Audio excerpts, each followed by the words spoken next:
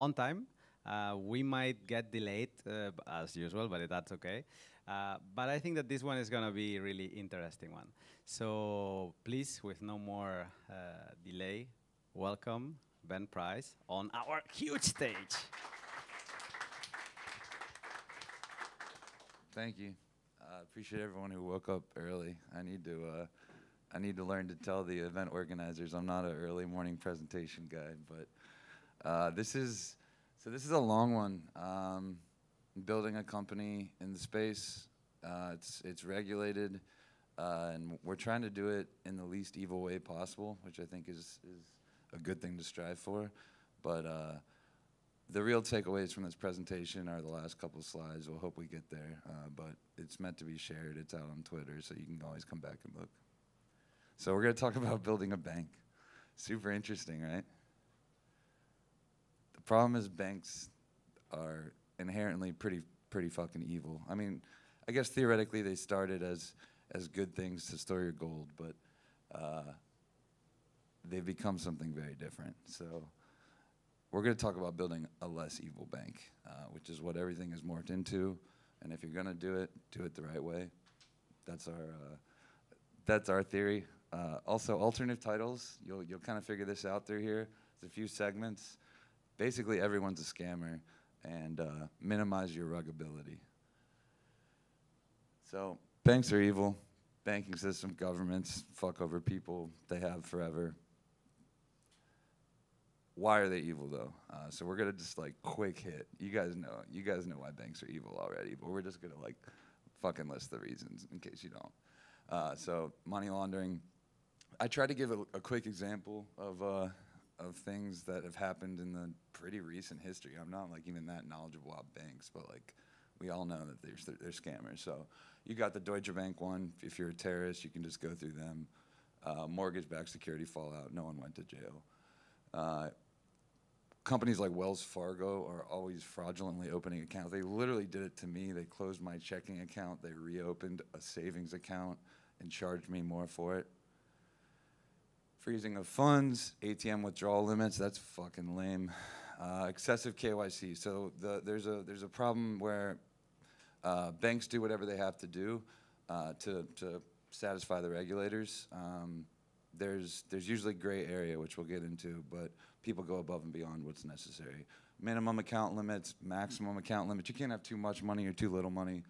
Monthly transaction minimums, they don't even give you savings or interest, but you can't even use your bank account for savings anymore because there's literally minimum transaction amounts. Negative interest rates are soon to be possible with CBDC, but today you get what, 0.0000001% on your savings account. Cool, especially when inflation is at all-time highs. It's ridiculous. Rehypothecation, we all know that one. It's an incestuous system, over-leveraging.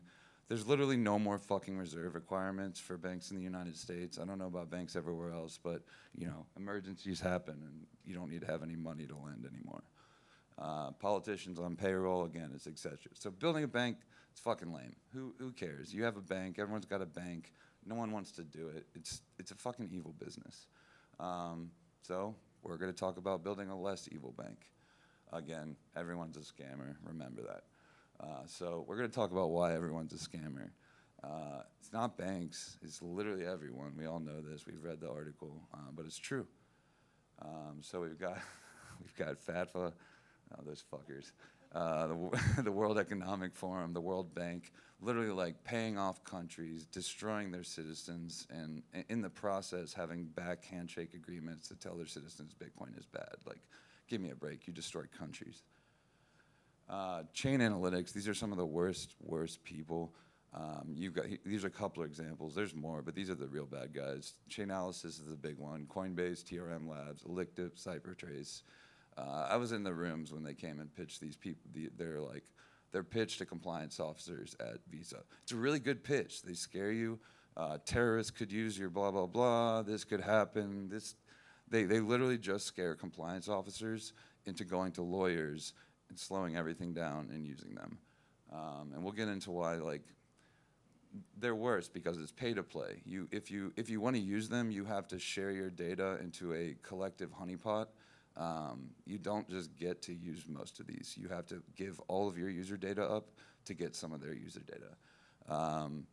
There's human rights issues. Like, freaking Coinbase Analytics hired a bunch of assholes who sold their data to dictators and got people murdered. You get to pick who's good and who's bad. Is the president of Nigeria bad? Okay, well, don't give him the chain analytics tools. Is he good? I don't fucking know. I literally don't know who it is. But you get to choose, and that's the problem. So Coinbase in particular, they come up here and say that they're like, they care about their customers' privacy and stuff. Meanwhile, all these guys, every one of these companies, I would imagine, is selling to the FBI, DEA, IRS, ICE, literally immigrations and customs enforcement. Like, what the fuck? Why are you buying chain analytics tools? Like, this is public data. That one was Coinbase in particular, but I'm not going to name which. But like, Visa uses these companies. Everyone uses these companies. It's just an easy way out. Wealth managers are fucking scammers. How do you get your 1%? They're not incentivized to tell you to hold your own coins. They literally are paid by how much money you have in the bank with them. They'll put you in negative yielding bonds before they'll give you Bitcoin because it's assets off their balance sheet. Then you got the regulators, OFAC, FinCEN, FATFA, SEC. By the way, this is more US focused. We are building an international company, but I'm most knowledgeable about US. So insert your country's regulator here. That's what the point is. Like, you can't sell above certain amounts. You can't sell below certain amounts. The gift card industry, I can sell you 5 $2,000 gift cards. I can't sell you a $2,001 gift card. If you send me $3,000, I have to report a high value transaction. There's hundreds of different little things you can do that make me have to like file an official report with some regulator. It makes money movement more expensive. It kills your privacy. These guys are really bad. Payment processors. Everyone talks about Visa and MasterCard being not good and that they're the ones getting 3%. They actually get a tiny, tiny fraction of every transaction. It's like this whole incestuous system with issuing banks, which are the bank that's on your credit card, and acquiring banks, which are the banks that work for the merchants to accept fees. But at the end of the day, everyone quotes 3%. That's about what you pay, maybe 2.5% plus 20 cents a transaction.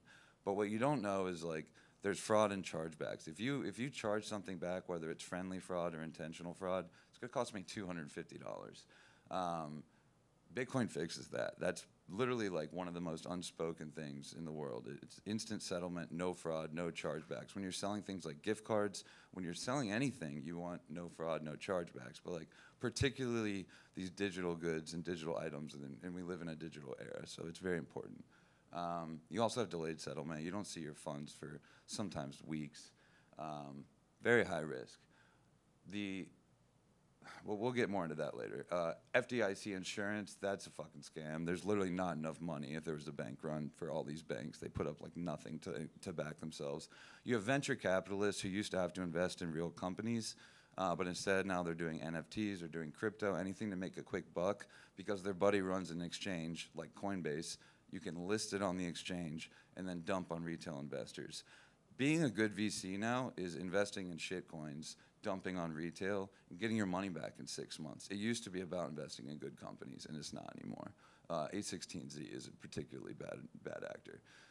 Remittances, these are the biggest scammers. These are the guys that are die fast. Western Union, TransferWise, international payments are not hard. We know that. I could send $1 billion to someone in Taiwan in 2 minutes with Bitcoin. Lawyers and compliance, they just make you, they refer you to other lawyers and compliance officers.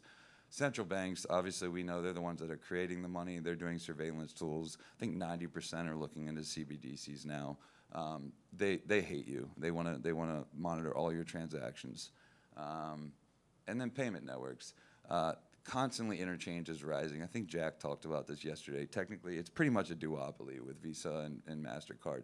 They don't agree on fixing rates, but it's really weird how every time interchange rises for a totally fixed cost business, it happens on the same day at the same time.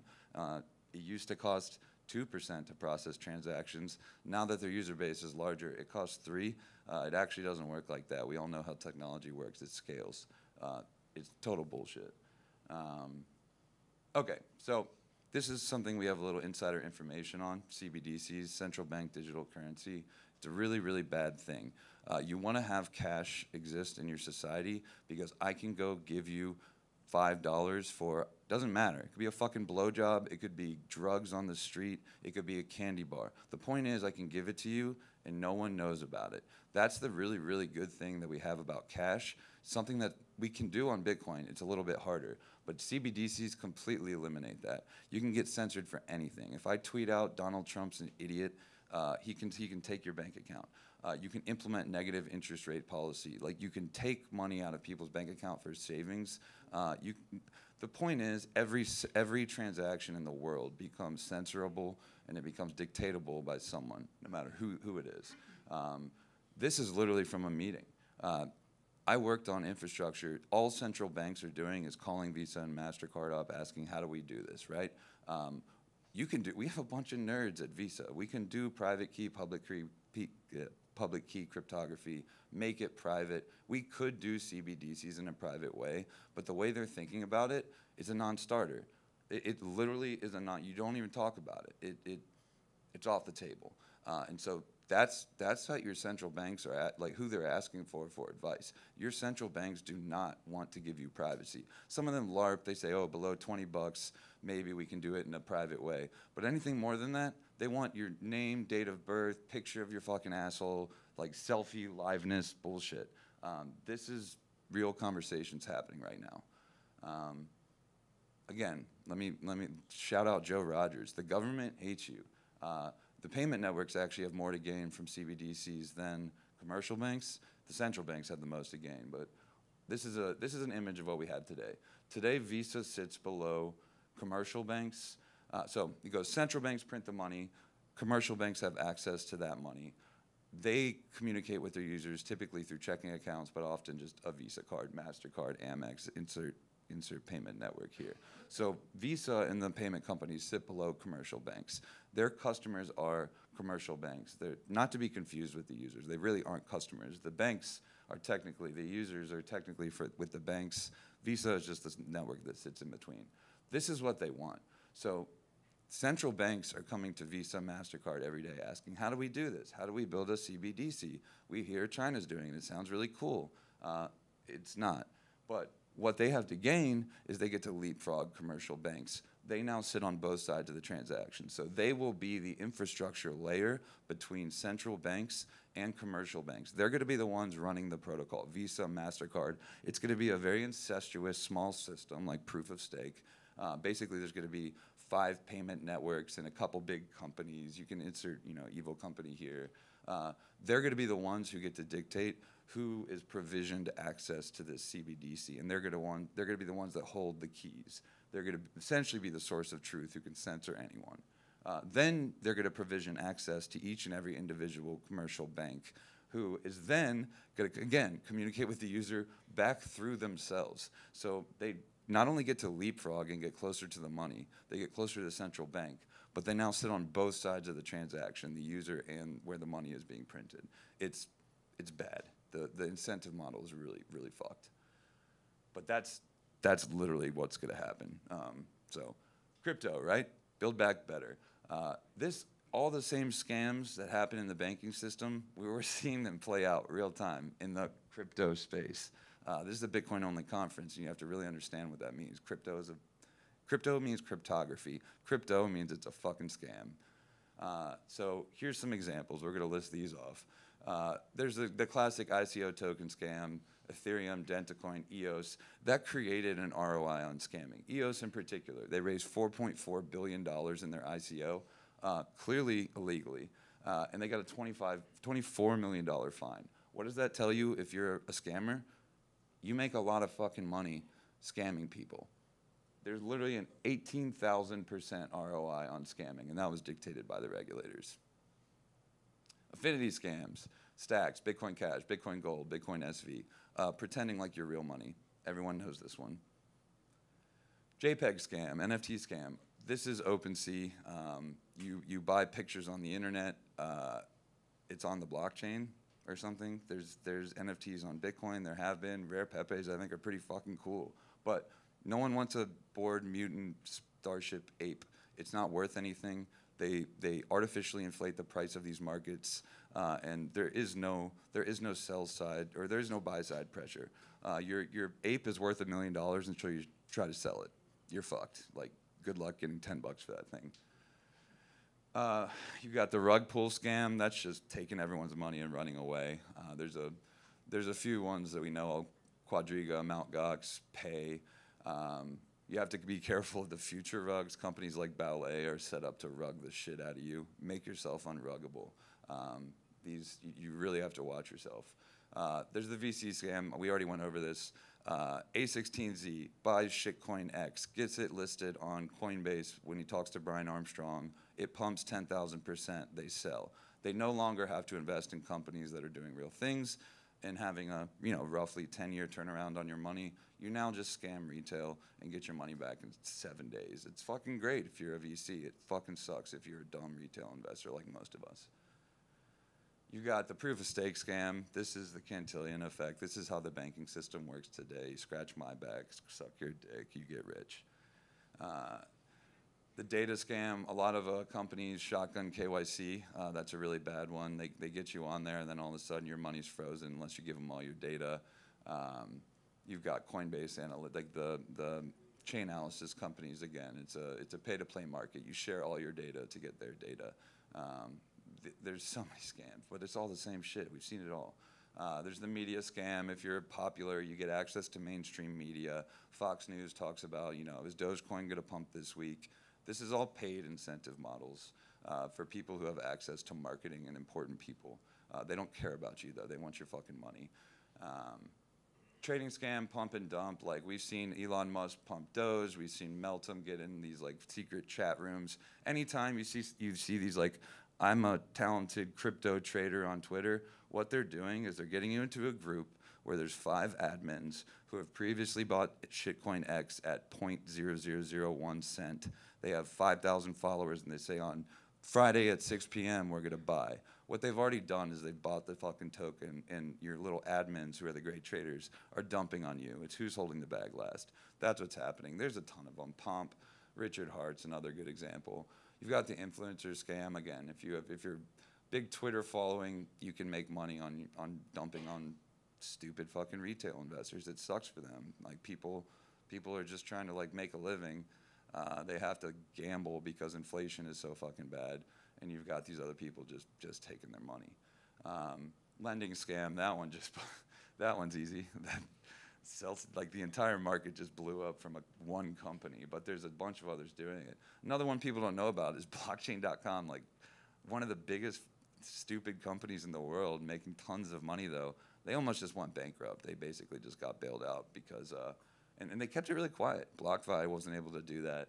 The other companies literally like blew the fuck up. But quietly, this destroyed the market. Like, lending is ridiculous. We'll talk about that. All the other shit coins, if it's not Bitcoin, it's a shit coin. Get out of here. Literally all scams. Like, let's not even waste our time talking about it. Okay, so Bitcoin fixes this. It is fucking hard though. Like, because they're making it harder. The real secret here is they're not great at, you can't stop Bitcoin, but what you can stop is money going into the system and money coming out of the system, the fiat system, that is. So moving dollars into the Bitcoin network and out of the Bitcoin network is hard. It doesn't scale well. I have to find you in a crowd and pay you 20 bucks, but I can't necessarily connect my bank account and buy Bitcoin unregulated in any way, shape, or form. That's what they're focused on. Payments are regulated. You have the travel rule BS. They're trying to make not self-custodial, or whatever they're calling it now. Insert like scam name here. But they're trying to make normal wallets illegal, or like make them totally unusable. Bitcoin doesn't care. It really doesn't matter. This will be fine, but it's going to hurt incoming individuals. You've got tax implications in the U.S. If you spend a cent, you're technically supposed to calculate cost basis. This is a way for they're just slowing down the inevitable, but slowing it down nonetheless. And then you've got all the media propaganda. Is Bitcoin dead? Bitcoin's dead. Bitcoin's dead. We've all seen it. You've got so many regulators for people like me building all the laws. Like, we can get into these for days, but like the barrier to entry here, this is the moat that banks have created. Getting an MSB is pretty easy.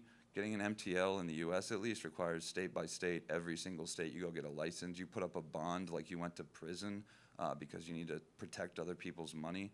It's probably $2 million in 2 years just to like send $1 for someone. And then you've got these other companies or these other unelected officials making rules that are technically not law, but the banks will essentially shut you out of the system if you decide not to play.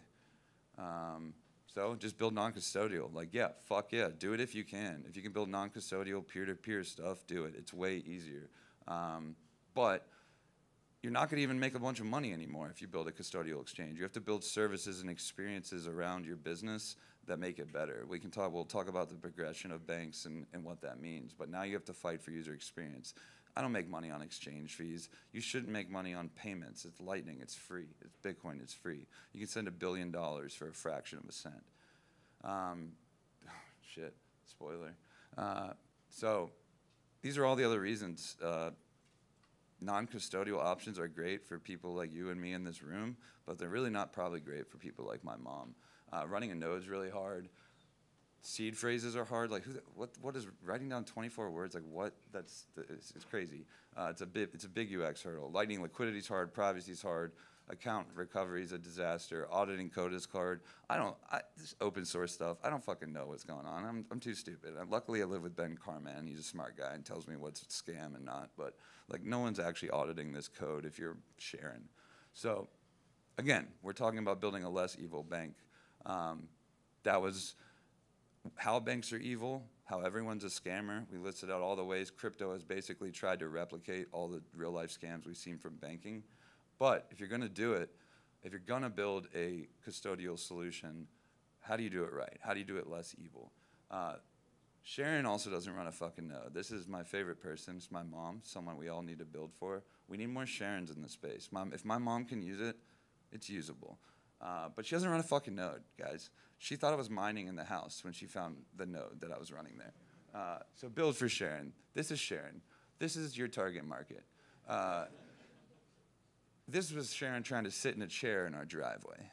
She's not going to run a Raspberry Blitz in her house. Like, she's going to use Venmo. She's going to forget her password. She's going to write it down. So these are why custodial solutions are necessary to bring more people into the space, and then hopefully you can lead them on the right path. Normal people don't Bitcoin. There's this whole chicken and egg problem. What came first? Is it merchants or consumers?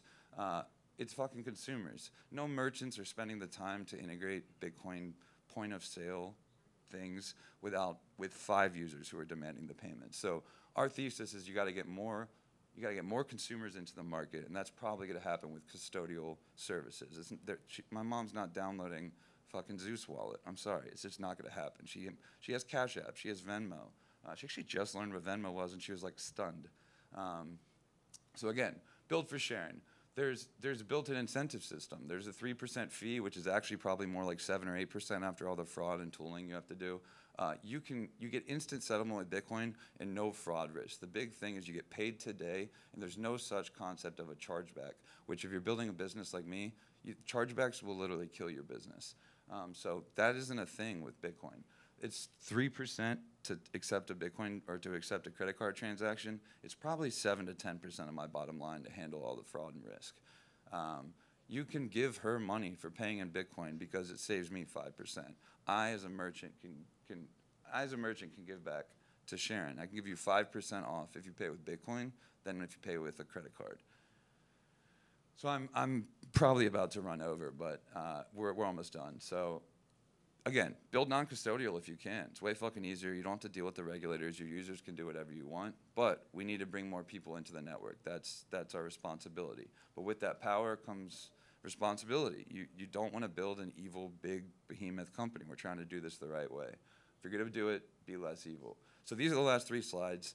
These are the ways that we think if you're going to build a custodial wallet, a custodial exchange, whatever, there's like 50 things you can kind of do to make it as best as you can. You still gonna have to KYC, but the most important thing, the most important thing is trying to break connections of users' funds. If you're gonna KYC Joe who works at McDonald's, fine, you might have to do it. But The whole point is to give him privacy on the way out. Let him buy his fucking Bitcoin, take his picture if you have to. Ideally not, minimize everything. But on the way out, don't care about what he does with his money. It's cash, it's his. You already KYC'd him on the way in. He works at McDonald's, the money's fine. So break the connection. You can do this with blinded withdrawals off the exchange. You can fight for privacy laws. There's a lot of gray area with regulations, do reasonable things. The big exchanges just sell out to chain analysis companies because it's considered reasonable, because they're paying off politicians who say chain analysis is reasonable. You can build your own in-house tooling and tools. If you're gonna get subpoenaed, what they're gonna do is they're gonna ask you for data. You could make it cryptographically impossible to understand data about your users. It's also the problem with data honeypots, but okay, so we're gonna just quick hit the last things. This presentation is available live, but if you are building a custodial wallet or custodial exchange, we're about to list about 30 things you can do at a bare minimum, which make it the least evil thing you can do. Definitely enable Lightning withdrawals. Lightning is much more private. Fediment, this might even satisfy the travel rule, but again, a really great thing for user privacy. Instead of withdrawing directly to your non-custodial wallet, get an anonymous token and then go withdraw from them at a later date. I don't care what you do with it. Off-ramp solutions, companies like mine provide gift cards, Visa cards. You have the sell side problem solved. You can actually sell Bitcoin and buy Airbnb, American Express, Uber cards, Visa cards, insert merchant here, as long as you stay below certain amounts. This is a non-KYC option that you can give to all your users before you kind of upgrade them to a KYC tool if they want. This is a big one too, fuck chain surveillance. You're probably gonna have to do something reasonable to protect against money laundering and things, but don't use the honeypot. Build it in-house. You're a fucking startup. You're building things. Do it the right way. You can do reasonable things to protect against money laundering that Deutsche Bank and UBS and all these other fiat banks already don't do. And you can do it the right way. You don't have to share all your data and be a cuck. Again, this is the last slide.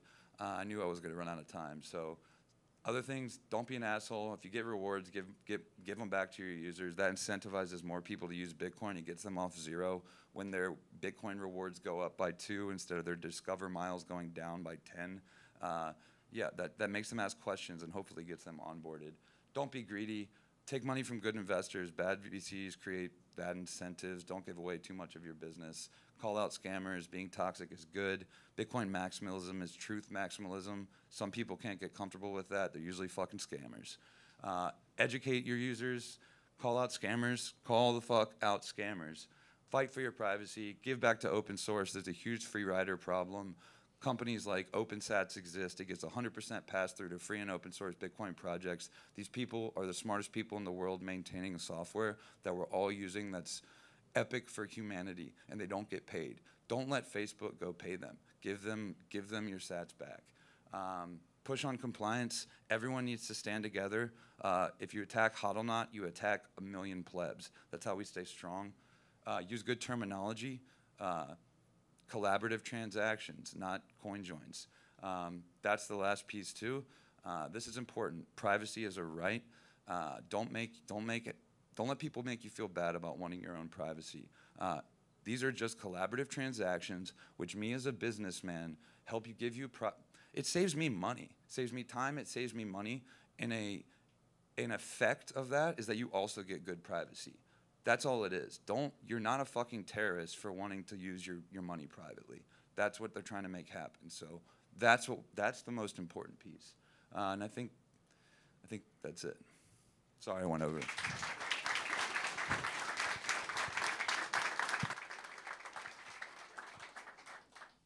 We are completely out of time, but maybe if there is one question, we can do it. No questions? Okay, so thank you, Ben. It was great.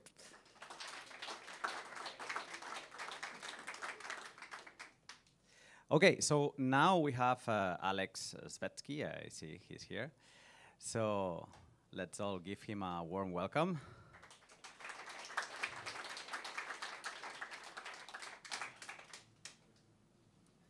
Thanks, man. Wait a second.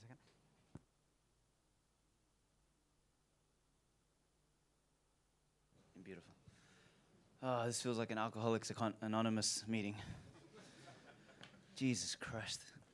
I really wanted to sleep. I got to note to self in a future conference, when you're flying east, come like 6 days before. I think I fell asleep at 7 a.m. And don't let someone in the room who snores. This motherfucker.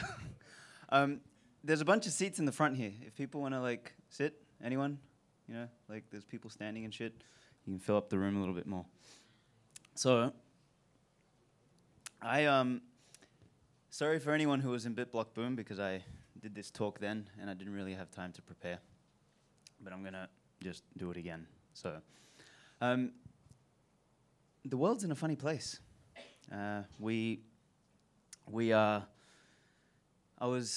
Couldn't sleep last night, so I was downstairs at the hotel just watching the TV. And the amount of woke bullshit that I saw on the TV, like 1 minute was, oh, there's a energy crisis and it's all bad. And then the next minute was a bunch of actors going to Gorbachev's funeral and, you know, pretending like they're crying and shit. Then there was a bunch of Greenpeace fucking hippies throwing rocks in the ocean. And then there was something else, and I was like, man, this is fucking painful. And it just kept going on. And it was the same thing over and over again. And I don't know if my clicker works. Which way am I supposed to point? Okay, apparently I don't have a clicker. Oh, no? There? No, it's not working. I'm too short, man. See? Oh, there we go. Oh, shit. This is very professional. Anyway. So we have two options for the future at the moment. We have a communist future.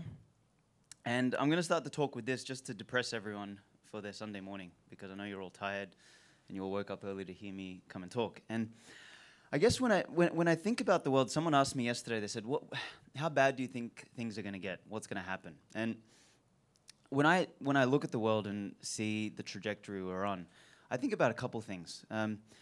Number one is just, well, what does communism mean, and what are the predicates, what are the ingredients that make that kind of a future possible? And Mark Moss and I, we wrote a book called the UnCommunist Manifesto recently. And in doing that, I had to read the Communist Manifesto multiple times and give myself brain damage, and then try and heal myself afterwards. And what I found was that the whole ideology of communism, it really is kind of centers around a couple ideas. One is this idea of dependency. And I'd put the word infantilization in there as well. When you look at there's a 10 commandments inside the Communist Manifesto in chapter 2 towards the end. And each of the ideas, or each of the commandments, or each of the suggestions by Marx and Engels involve the removal of agency from individuals. It is the placement of that agency and that responsibility onto the state. So let us handle education. Let us handle social safety net. In other words, you know, what savings used to handle. Let us handle the family. Let us handle communications. Let us handle transportation. Let us handle the money. Not many people realize that point number 5 in the Communist Manifesto is the establishment of a central bank that manages all credit and money in the country. And people think, you know, the West is somehow capitalist, which is a big load of shit. So this dependence is something that we see rising up in the world today. The World Economic Forum, the UN, all governments want you to give up your agency because it's apparently good for you, and because we're all in, what's the word? We're all in this together. We'll own nothing and we'll be happy. It's funny. I was on a plane ride from Dublin to Latvia when I was flying in here, and I was sitting next to some girl who was a doctor, and she was trying to convince me that vaccines were a good idea. I think I convinced her otherwise, and she felt pretty bad about taking her 3 doses. Even though she didn't speak English very well, but we kind of had a good conversation. And one thing I said to her, I said, look, human beings are adaptable. And we can adapt to 2 things. We can either adapt to freedom by growing, by learning to manage risk, by learning to manage danger, and becoming bigger, larger versions of ourselves. And we'll make mistakes along the way. There's gonna be screw-ups. Things are gonna be messy. We're gonna make mistakes. But we'll become stronger and more responsible along that path. So we can adapt to freedom by growing, or we can adapt to safety by essentially becoming slaves. And I got a lot of heat in the early days for calling out all the stuff during the Corona scam, particularly in the early days. I think some of the earliest people to get angry about this publicly was like me, Francis Pouliot, Seyfedin, probably Giacomo, wherever he is. And a lot of us got some heat, and now here we are 3 years later, almost, since that time. And what we were talking about was reminding people not to adapt to safety, because safety is, number one, your responsibility. And that's actually, when you think about Maslow's hierarchy and how human beings are structured from a needs perspective, that's the lowest need of all. And what we're doing is we're idolizing safety, we're idolizing certainty, we're idolizing these base needs or these base values for humanity. And what we're doing is we're inverting. Like, the human spirit wants to reach upwards. It wants to progress. It wants to take on more responsibility. It doesn't want to be dependent. It doesn't want to be a victim, a perpetual victim, because that's, once again, what communism sort of suggests, is that you, as a human being, are useless. You need help. Only we can help you. You can't do it yourself. And if we all somehow amass in this collective version of ourselves, everything will be okay, which obviously is bullshit. A couple last things I'll mention here is the mediocrity and the lowest common denominator. And I've talked about this a lot when I've bashed democracy. Who thinks democracy is a good idea? Anyone? Okay, all right. So some of you have read my shit. Okay, democracy is a fucking scam. All right, it's the dumbest idea ever. It's this idea that if only enough of us voted, apparently, to do something with other people's resources, then the world would be a better place. So I think that's a really ridiculous idea. And effectively, I mean, democracy, communism, socialism, all these sort of forms of collectivism are flavors of ice cream. Democracy is probably just the vanilla flavor, so people don't realize how bad it is. But they all transform into what I call the tyranny of the lowest common denominator, meaning that instead of people striving upwards, we want to cut people down either to equality, or what naturally just ends up happening is that because people are rewarded for being average, and you hear this in our language today, the average man, don't get too full of yourself, don't get too big or you get chopped down. Like it's almost become part of our language. We don't value excellence or greatness anymore.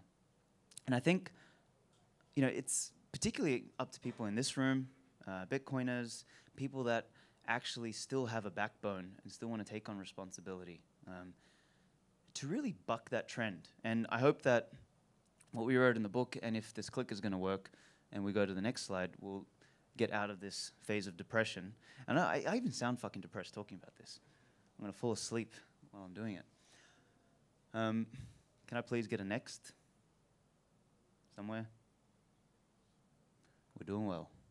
Okay, looks like we're going to be stuck in the communist future. I'm sorry. Okay, no, we're not. Oh, god damn it.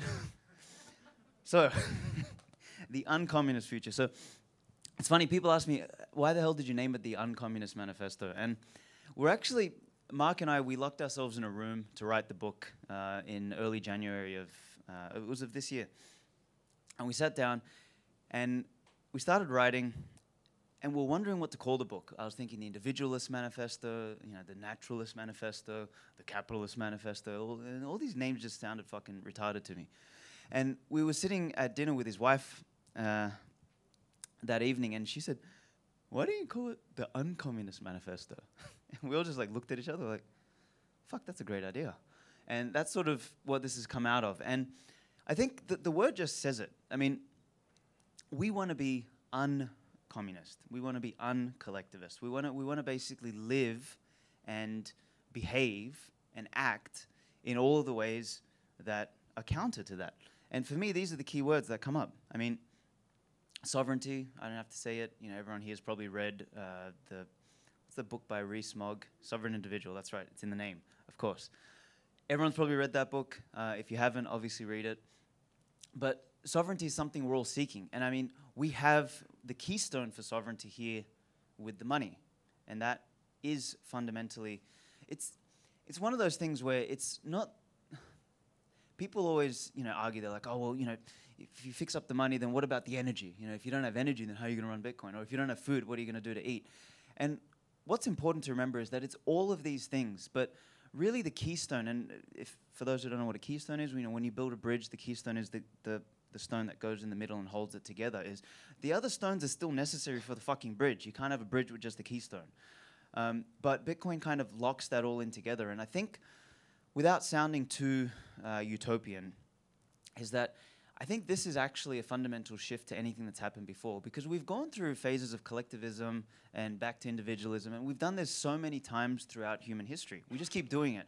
And funnily enough, we just don't learn from history. That book, The Fourth Turning, which I think is atrocious, but they did have a point in there with respect to the phases and the seasons, particularly from a generational standpoint, is that the younger generations, they get more and more complacent and entitled, and you kind of do the whole generation skip thing, and you get the strong men create good times, weak men, bad times. And we're definitely in that chapter 3. And that in itself creates strong men. But I wonder what happens when you introduce something like Bitcoin, which I like to call it responsibility go up technology instead of the number go up shit, because number go up is fantastic, but we've all kind of been wrong for the last year. And there's a bunch of people that are all fucking salty and, drinking hopium every morning, thinking that we've got the bull run coming around tomorrow. Who gives a fuck? Think about it as parallel money, put your wealth in there, and don't degrade yourself by accepting fucking toilet paper funny money issued by a bunch of bureaucrats. That's what I kind of tell people when it comes to Bitcoin. It's not just about getting rich here. Although we will get filthy fucking rich in the process, but that's secondary. So sovereignty is what you are trying to achieve as an individual who wants to own their own lives. So sovereignty, liberty, or freedom. I think liberty and freedom for me are kind of one side of a coin. So I am free, for example, to, when Pablo's snoring, to get a pillow and suffocate him. But it would be irresponsible of me to do so because, we made a decision to share a room. Not gay, just putting it out there, just so everyone knows. I'm married, okay? Not to Pablo. And the responsibility side of the freedom equation is extremely important. And I think, philosophies or thinking like Austrian economics have always talked about this, is when you are free and you are in a position of liberty and freedom, what you need to develop is some sort of restraint and an ability not to go out there and infringe on other people's private property or infringe on other people's being or on their self. And that requires becoming a responsible being or becoming mature. And for me, everyone talks about Bitcoin as freedom money, and I've been guilty of that for a hell of a long time. But once again, I come back to this notion of responsibilities, that without responsibility, freedom is fucking nothing. In fact, one could even argue freedom is evil without responsibility, because they bound each other, and you can't have one without the other to live in a moral world. In fact, as I'm saying this, I'm thinking like morality may be the perfect blend of freedom and responsibility. And that's what we as responsible sovereign individuals want to develop in ourselves. And if there's any takeaway from this entire talk, other than falling asleep, is think about the responsibility element. What else do we want in an uncommunist future is the self-organization. I always think about self-organization when you try and get a bunch of Bitcoiners to decide where you're going to dinner. No one actually fucking knows. There's about 10 options. Everyone starts walking in different directions and they all find themselves at the same place. It's like this weird consensus thing. And funny enough, central planners don't believe people can self-organize. They think that without them, like in the absence of a central planner, in the absence of a government, in the absence of a central bank, we will die of starvation. We will not know how to make clothes and wear them. We will have no shelter. We'll have none of these things because we are apparently too incompetent to do any of this ourselves. And me and many others have called bullshit on that. And we think that a world in which individuals are responsible to take care of themselves, their family, the things that matter to them, we will figure all this stuff out. Another piece is family. I mean, I grew up with a broken family, and for many years I was like this young, stupid renegade saying, family's for losers. I'm gonna live to 500. I thought I was gonna put my fucking brain in a vat or whatever the hell else I was gonna do. And I didn't appreciate the bonds of family. Now, what's interesting is in the Bitcoin space, a lot of people have developed relationships that are like family. Like that, you've got strong. And I mean, I've seen a lot of strong brotherhood. I'm sure there's some strong sisterhood, but I don't know. I think there's more catfighting in that realm.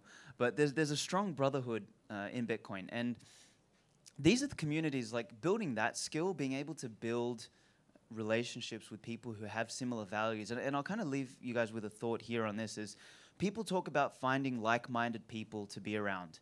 And I also call bullshit on that. I think you need to find like-valued people.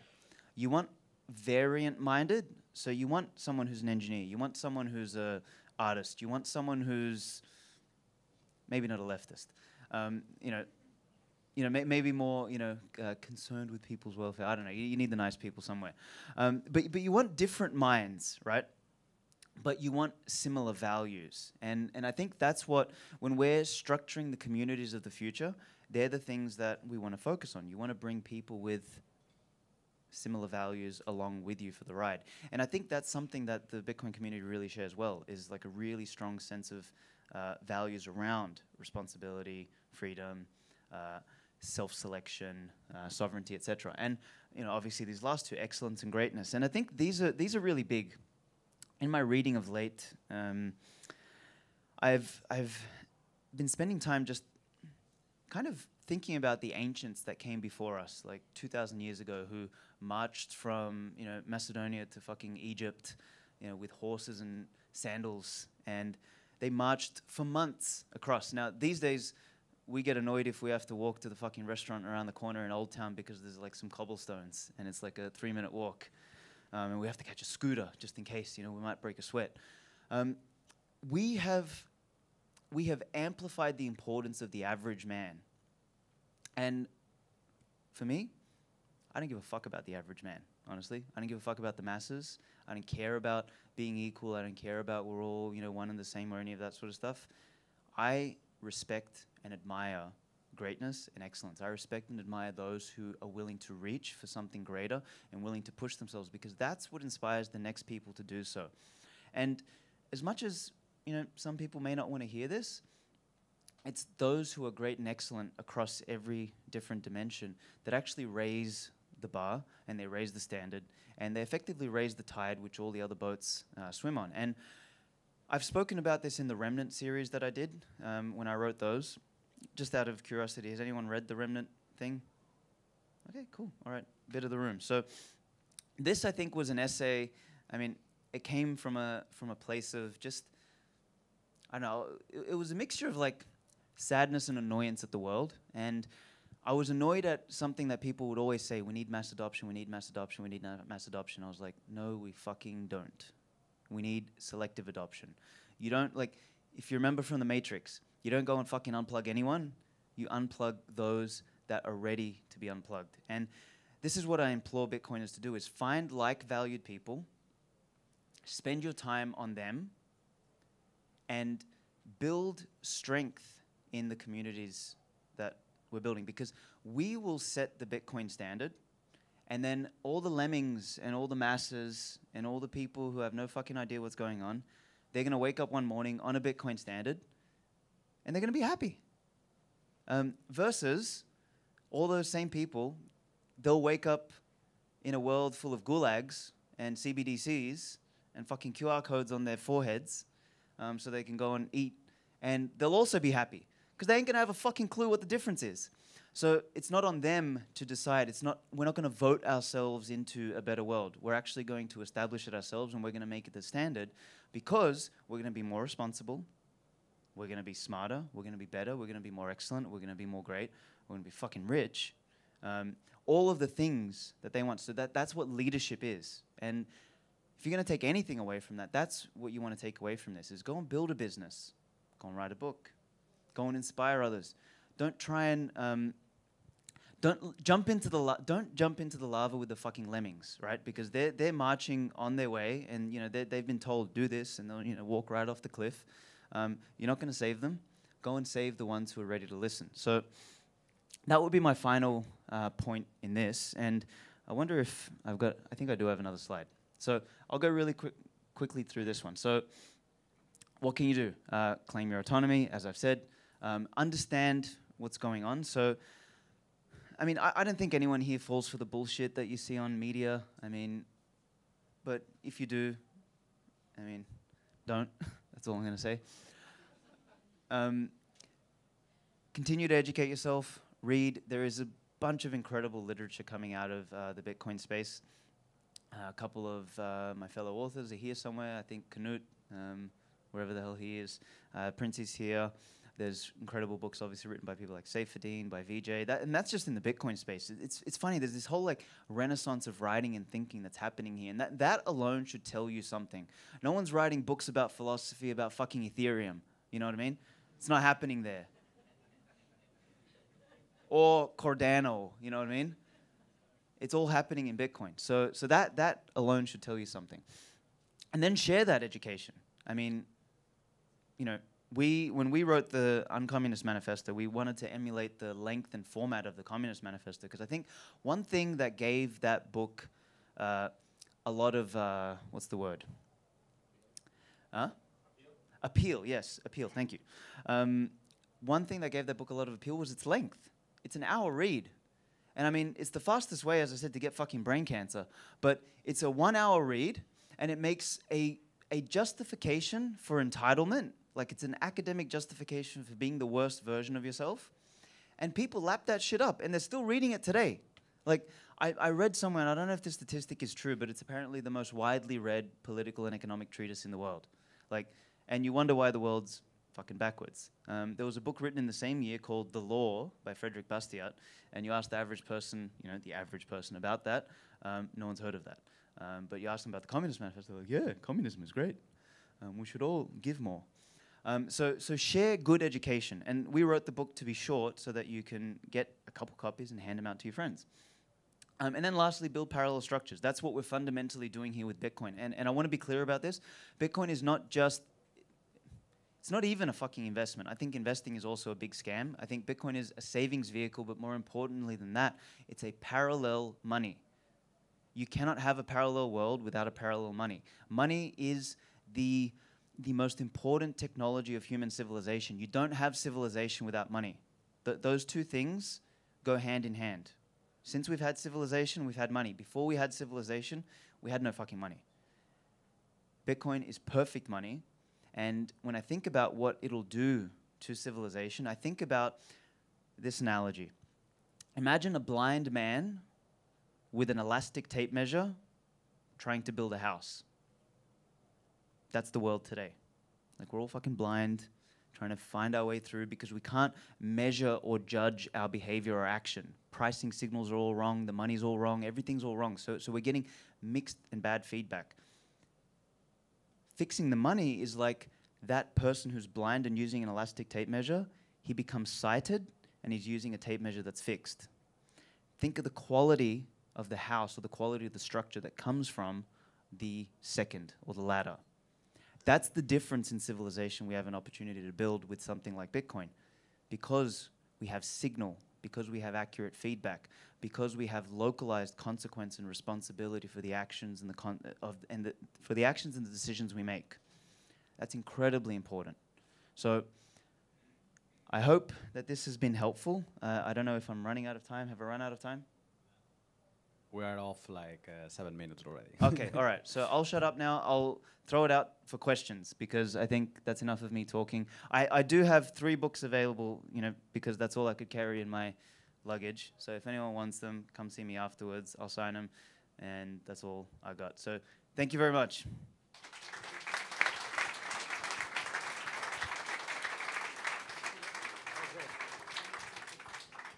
Okay, one question only. So.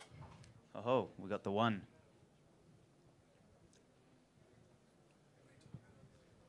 Thank you for the talk. Thank you, man. I'm a teacher, so I have like 100, 200 young minds every year. Bravo. And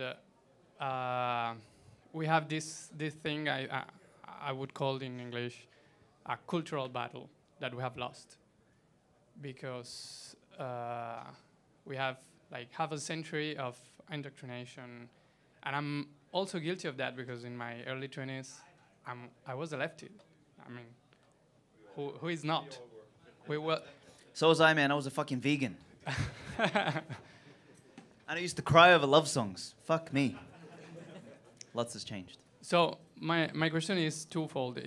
First is when you say education, what do you think are the concrete actions on that education that we can take with younger generations, because they are in this world of serious pop culture, everything is pointing in another direction.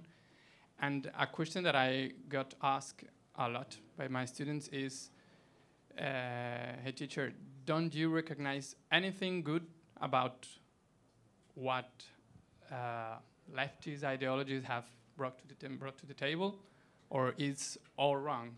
So that's two questions I wanted to. Okay, so to that last question, I assume you're not teaching kindergarten, and No. yeah, okay. How old are they roughly? From 13 to 18. Okay, cool. All right. So yeah, great time to be influencing. I mean, I look at education and schooling as very different. The original premise behind schooling was to try and systemize education, but schooling has turned into just indoctrination, right? So you know, Prince is here, I think he's written a book about homeschooling. So I think education for me is something that happens all the time. And I mean, you throw someone on a plane, send them on a one-way ticket somewhere, and they're going to get educated in learning how to negotiate, learning how to talk, learning how to build rapport, learning like life skills. So I think education is a process that we're all doing at any point in time. And the younger you are, the more of a sponge your brain is, obviously, and you're absorbing more things. I think this is a tricky question. I mean, I'm going to try and answer the first one as best as I can, which is probably going to be a shit answer anyway. But it's to kind of give them more responsibility and more room to make mistakes, where they have to own the mistakes themselves. There's that classic. Have you heard the story about the teacher who gave everyone a test and then averaged out the scores? Yep, you know that one? Yeah, and then kind of averaged them all the way down to an F, right?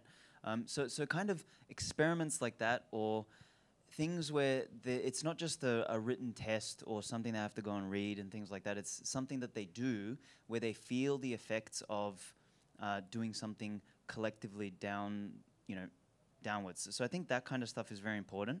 I mean, finding good short books and texts that they can read, because again, you know, we have a problem with attention span. So yeah, you don't give them fucking what's Mises' book? Human Action. You don't give them that and say, hey, look, your homework for today is 3 to 1,000 pages. Give them Anatomy of the State.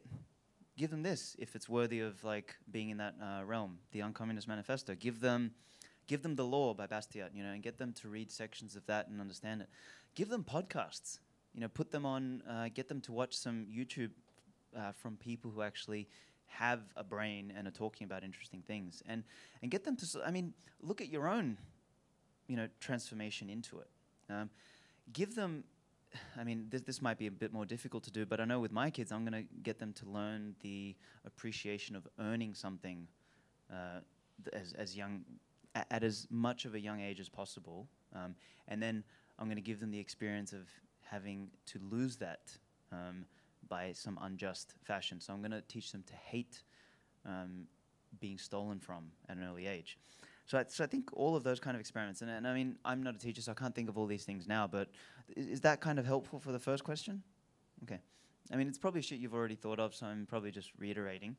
But then, yeah, maybe that answers also the second question, is that if they're asking, is all leftism bad, then get them to behave in a leftist fashion in a small environment. Now, there could be a problem with that, is because leftist kind of communal ideology works at small scales, or it partially works. So, you know, it might be a little bit tricky, but I think, you know, once again, that essay experiment with the grades going all the way down is one of the best examples to teach these kids something.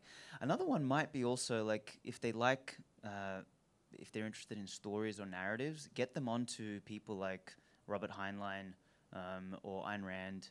Ayn Rand might be a little bit heavy for them, but you know, Robert Heinlein at least is sci-fi, you know, and probably the boys will like this more than the girls, but at least, you know, get them on a path towards that. And as they read and understand that, like, the stories will captivate them, and the protagonists are not some, you know, fucking social justice warrior. They're actual, you know, thinkers, and that might, you know, push them in the right direction. But yeah, that's all I can think of. I hope that's helpful for everyone when we're thinking about how to educate. Thank you. Thank you.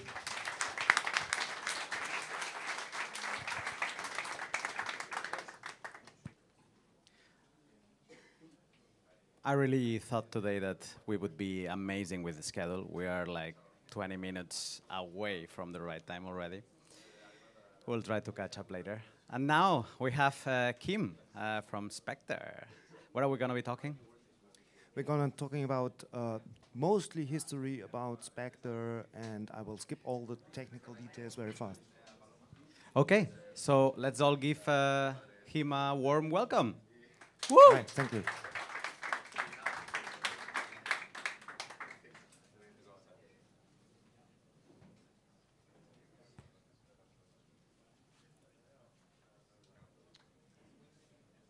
Camera would be here. About, I'm not sure about the camera. Hi. Great. Take a seat. There are still some places left here.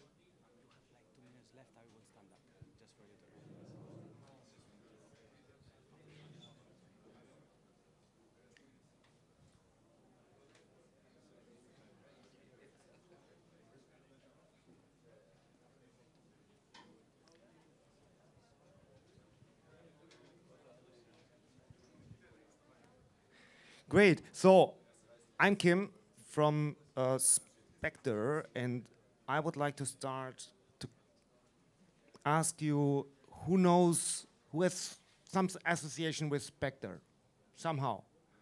Well, that's at least half about the audience. Yeah, I will have a talk about deploying Specter Desktop mechanism, not policy. Probably it will be a more like a history of Specter rather than the technical details. So what's Specter? So that's us. It started with Moritz and Stepan back at the time. They met at a conference like this. They said, okay, what are you doing? Well, Moritz said, I don't know. I want to do something for Bitcoin. And Stepan, what would you do? And he said, I would create a hardware wallet because all the other hardware wallets are friendly, not so secure. So let's do that. Great. Let's start. So Stepan started. That's me. I came later on. I'm mostly on Specter Desktop, not so much on Specter hardware wallets. We come later to that. And we also have Manolis, the director of Reasons. We love titles. I'm the chief miscellaneous officer. Come on. Don't let me down. Next slide, please.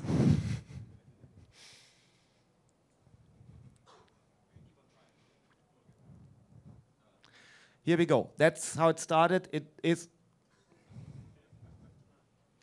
That was some pictures. It started very roughly. They took some hardware platforms. This is already the final hardware platform.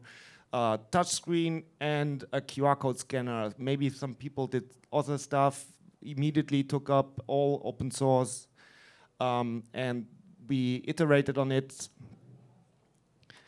Then seed signer come in, created a case, looks like that. Then Stepan was not happy because it was a in-memory device. So where do you store the seed?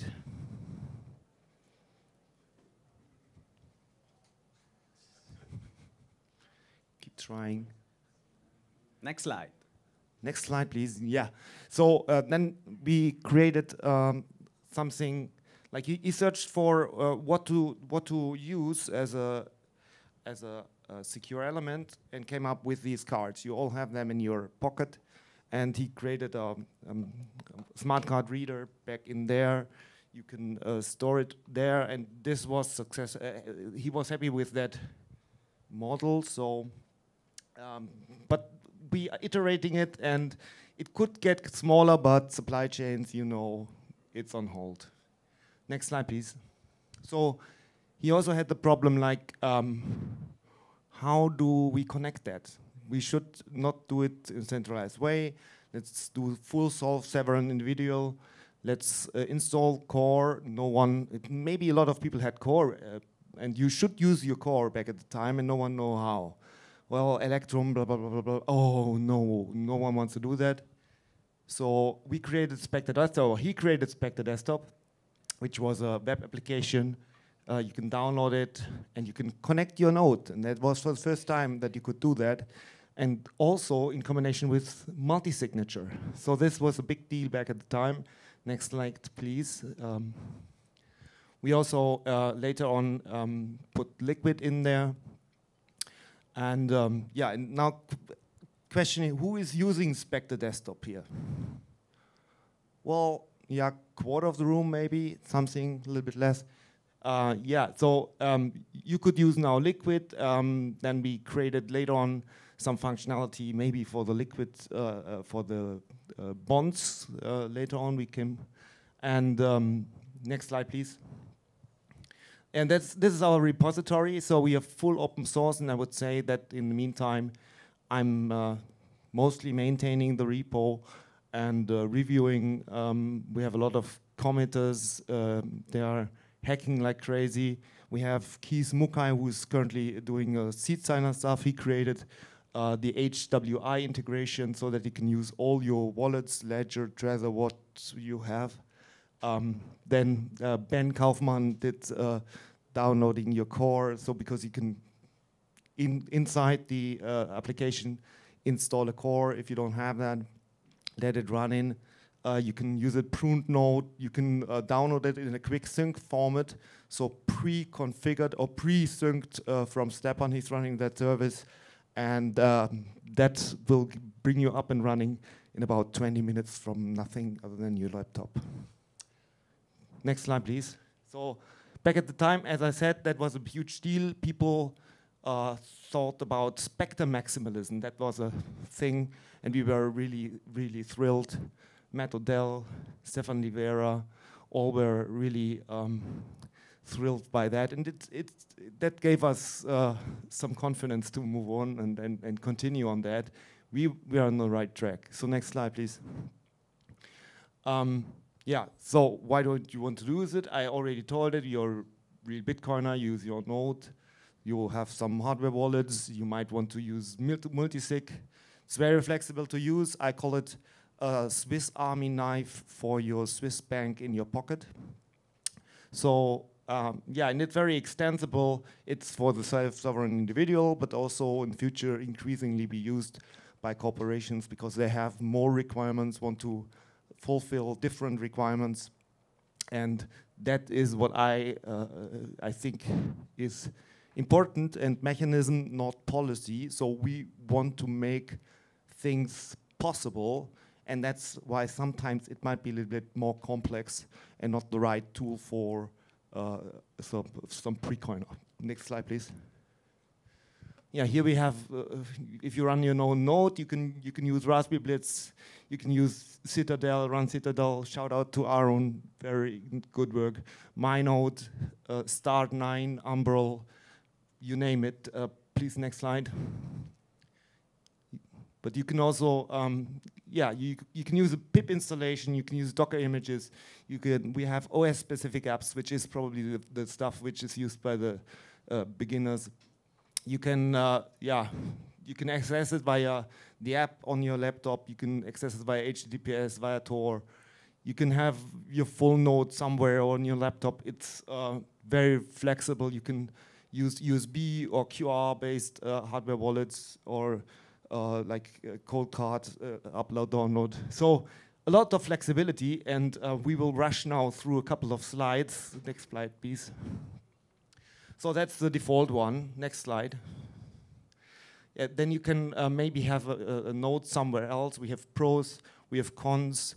The slides will be available, right? But it's very difficult because everything is a trade-off decision. And these setups are, next slide please, trade-off decisions.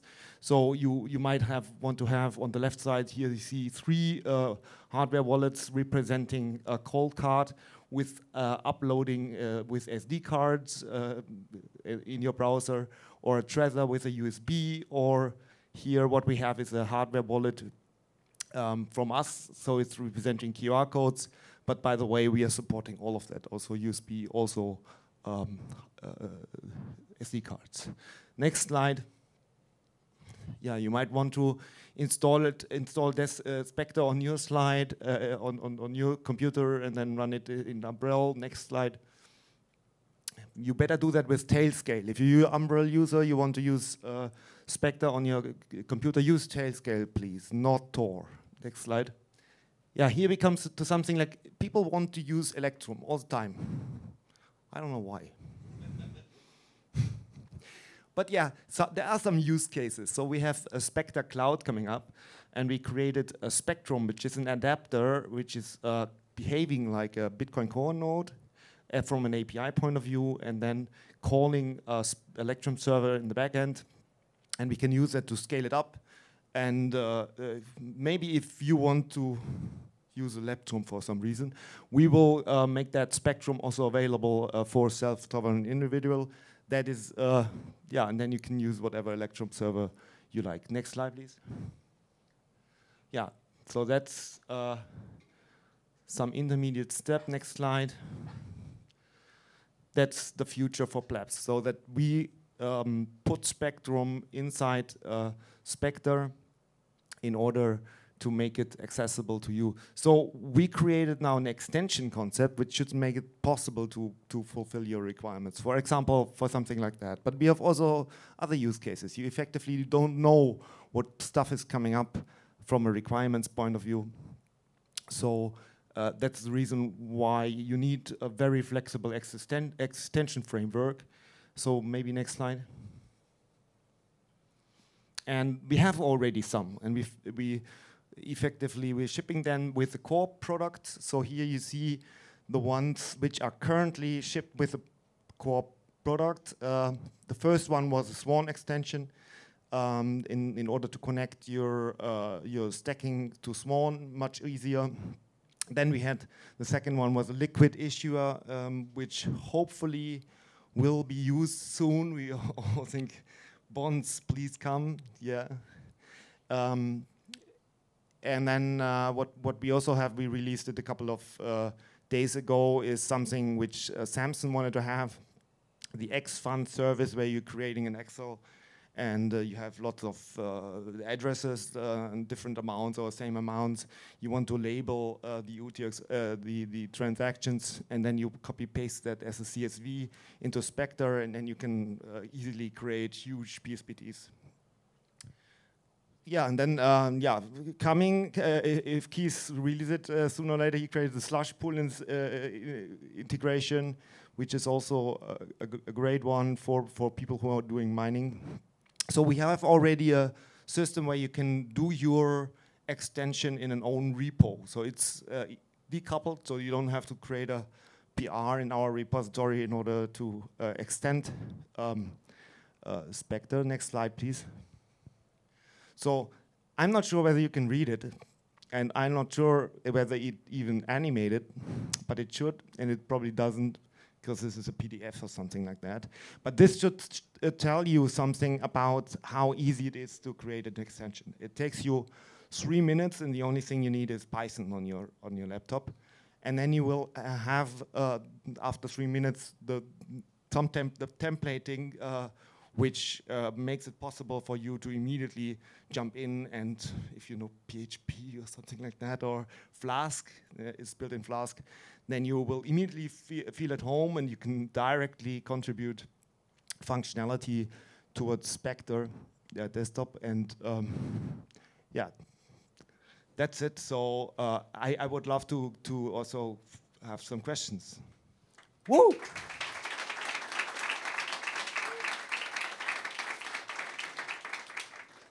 That was great.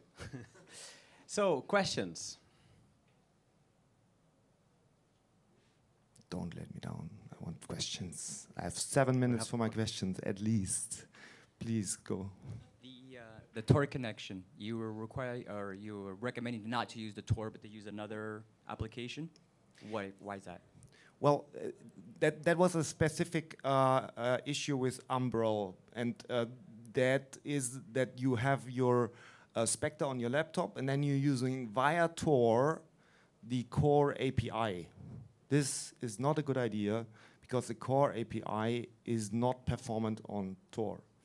Don't use it. There are people who even are happy with it, and I don't get it because if I try that, I'm too high preference. I don't know. So this is not true for Electrum. The API of Electrum. That's the reason why it's so much easier. So that's the reason why you should use Tailscale for Umbrel. It's built into Umbrel. But maybe you want to not use Umbrel. Citadel is also good. We have lots of great Node implementations, and Citadel is one of them. One Citadel from Aaron. Shout out. Yes. From what I understand, the main reason for using Electrum is that it indexes all stuff beforehand, while Bitcoin Core doesn't really. Is there if you add a new wallet that is already created, it has some history, do you need to rescan the whole Bitcoin blockchain for that? Yeah, if you use that's a good question. So it depends on if you use Bitcoin Core or if you're using Spectrum. So if Spectrum, your wallet is just immediately up and running. We have that in the cloud now running, and yeah, no, you don't need that. If you use Bitcoin Core, the question is, do you have a pruned node or do you have a full node? If you have a full node, then you're completely private because you can do it completely within. If you have a pruned node, then do you want to use a UTXO scan? Yeah, then you don't have to ask anyone, but then you don't have history. So if you want to have history, then you have to give up a little bit privacy. And for example, over Tor, over ClearNet, you can ask Blockstream services to add the history. And then there's a checkbox in there who can do that. Answer the question? Yeah, interesting, thanks. Are there any ideas for additional plugins so far? Yeah, there's one. Who knows Alpha Zeta? So Alpha Zeta created the first extension. It was something. This is the biggest thing I'm so excited about. We have a lot of extensions, right? This one. We will release that soon. So he's a kind of hedge fund guy, and he created a tool where you can to judge whether you have made a good investment and all these kind of things. I think that's for Giacomo trader guys kind of extension. I'm not that guy. I'm more like a developer. But then you can have graphs and compare it to S&P 500 and not and probably IOTA and Ethereum. I don't know. But this is a great one, and we will modify it so that it will be shipped as an extension. This is coming up. We have a very experimental Moonshot loan service extension, which helps you to manage your loans to someone with Liquid and having it as a collateral, Bitcoin as a collateral. We have a Spotbit extension coming up. And I don't know, maybe you create the next one. Yes?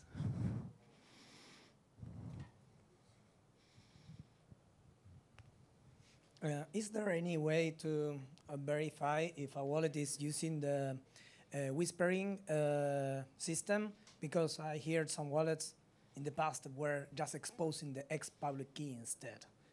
I mean, rather than reading the code. I'm not familiar with the whispering system, to be honest. Well, I'm not expert in that matter, but as far as I know, it's like the way when you do transaction is like when you ask for the balance, you know, it's like you don't ask for this address to a specific node. You ask for many addresses for privacy reasons. So well, that's you might do that if you're using Electrum. yeah. But if you use your own Bitcoin Core node, you can privately do it because it's your node, and then you don't need. You have to make sure that the number of addresses which your wallet is tracking is big enough so that you catch all the history. There are some FAQ on the side on our pages where you have these kind of questions. But that's completely privacy fine if it's a full node. And then the other one, we had that question over there. Yeah. Wait. If you expose the XPub from privacy concern,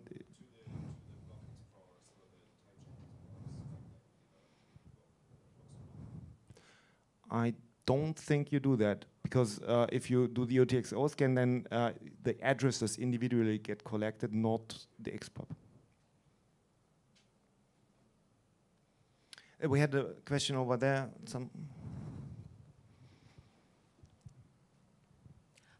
So should I air gap or not air gap? And That's what's the an best awesome way? question. Wow, next question.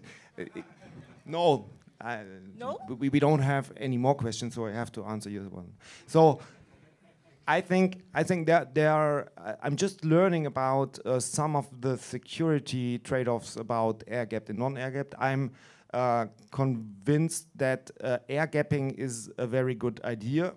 And the question is, or the argument is, that the attack vector is not so often via USB. So wallets which are using USB, they say something like, well, there's never been a hack, so there will be never one in the future.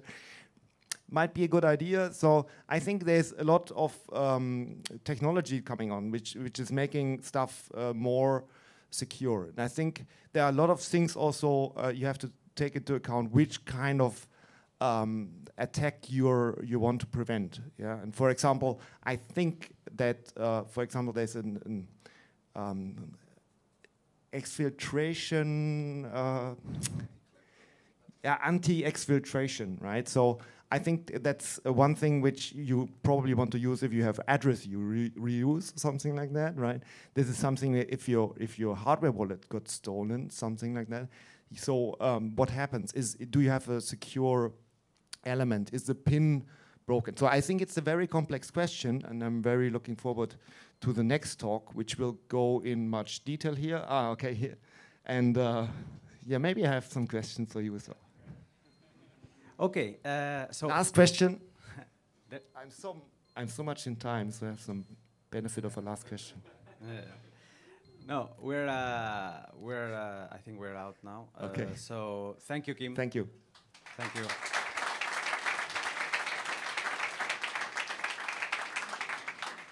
And now we're gonna need like 2-3 minutes because we have like some technical issues there. But yeah, now coming up, Douglas from Shift, and you're gonna be talking about air gap. We'll talk about air gap. That's gonna be very interesting. So yeah, just 2 minutes and we will start.